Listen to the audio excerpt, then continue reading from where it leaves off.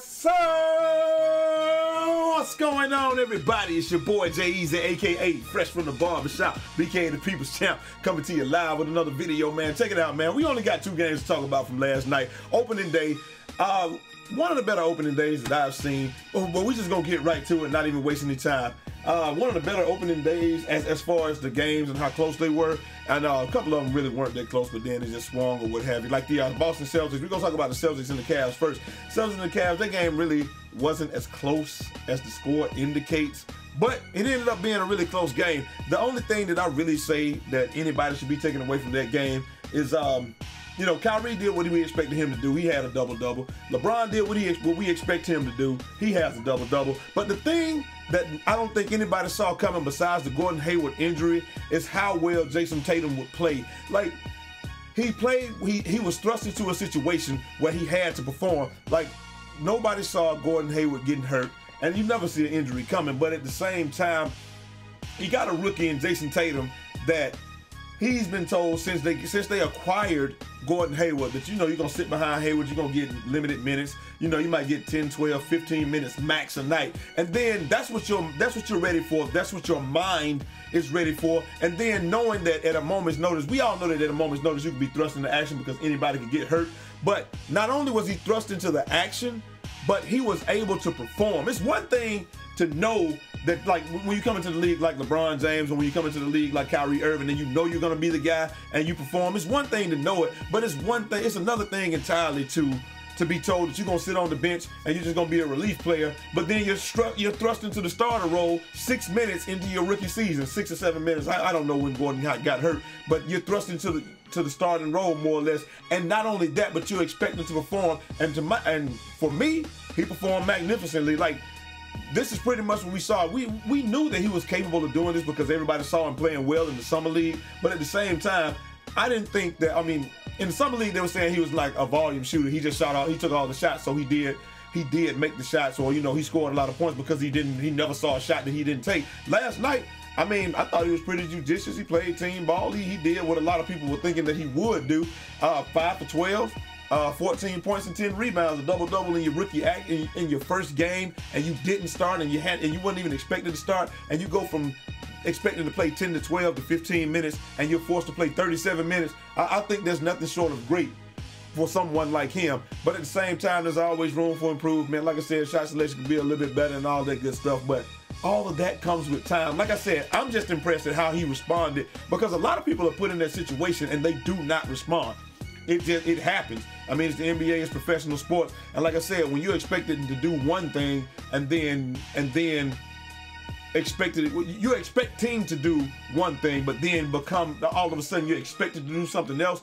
It's very difficult to do. But hey, he responded greatly, and if there's any type of silver lining in this for the Boston Celtics, like, you never want to see anyone get hurt, obviously, but if there's any type of silver lining, the thing is, you get to thrust Jayson Tatum into the action right away, and now he's going to have to play, perform, and learn. And you know, the player that we thought that he was going to become, we're going to be able to see sooner than later what he's going to be. So hey, he might have to be the truth, or the new truth, for the Boston Celtics. But hey, it is what it is. So on to the next game that we had last night, which was Houston versus everybody hates Golden State. That game was a lot closer than I thought it was going to be. I think the only thing that I took away from that game was this: Draymond Green is the cog that makes that team go. I mean, they're up there, you know, obviously they blew a lead in the first quarter, and then the game was tight after that. But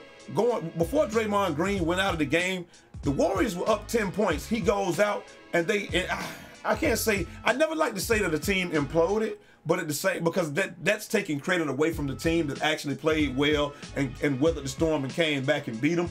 But at the same time, without Draymond Green, I just don't know how many games that team wins. Now, obviously, they can play without him. They're going to figure it out, or they will be able to figure it out. We don't know how long he's going to be out, or if he's going to be out past the day. But it just shows me that Draymond Green really is the cog that makes that team go. I mean, he does all the dirty work. He defends the best perimeter player, or just pretty much whoever he can handle that's killing you, that's who he defends.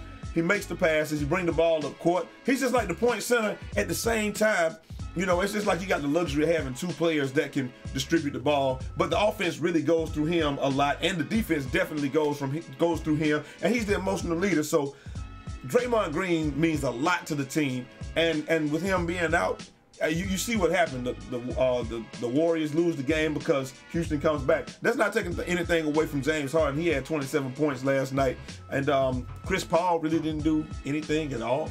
But I mean, hey, he was out there, so you know.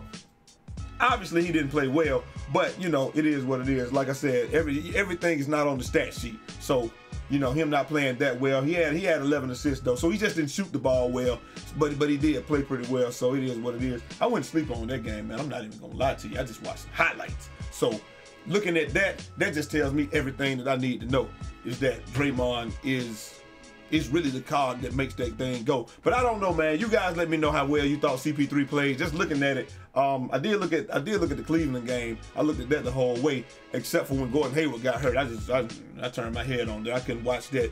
I just played a pro-am game until the game came back. But the Rockets and Warriors game, I watched the first half, and then I just went on to sleep, man. I can't deal with that. That's a West Coast game, man. Nobody don't watch them guys anyway. But it is what it is, man. Like I said, just looking at the stats, we gonna need more out of CP3. But they won the game, so that's all that matters. And one person that did surprise me though was Eric Gordon. I mean, him coming off the bench, having 24 points, and then going to the rim with that crazy dunk. I mean, I was just like, hey, I didn't even know I didn't even know Eric Gordon could dunk.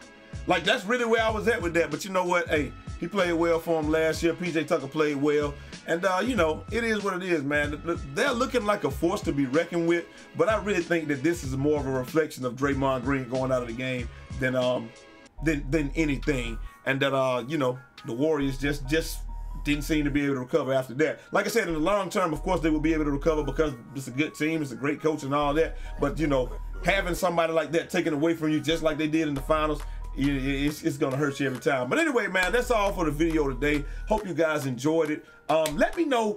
This is the question that I got for you guys. Like I said, what should I put right here? Because I want to put something right here. Should I just put highlights in the background? I think I am going to do that. I'm just going to have highlights of the games in the background and stuff like that. Sub if you're new for daily 2K content. Make sure you like the video. And if you like 2K and all that stuff, come sub to me on Twitch. Watch me on Twitch.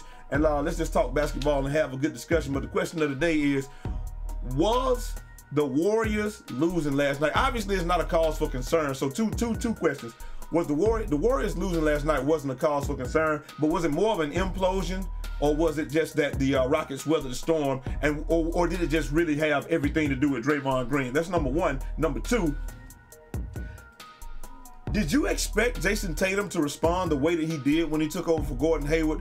Do you think he can keep it up? And what's going to happen if he continues to play this well? Like, this is really all you need out of Jayson Tatum anyway. They're going to beat any other team that they play, really, if he plays that well. So, were you impressed with it? Did you expect him to not do as well, or what? Or, you know, what did you expect? And how do you expect him to perform going forward? Let me know down in the comments, man, what you think about that. And now, like I said, we're going to have this a little bit more silky smooth on tomorrow. I have the format and everything, you know, a lot better, man. But I'm out of here. Till next time. It's your boy Jay Easy, a.k.a. Fresh from the Barbershop, BK the People's Champ. Holla! 36 out this mug.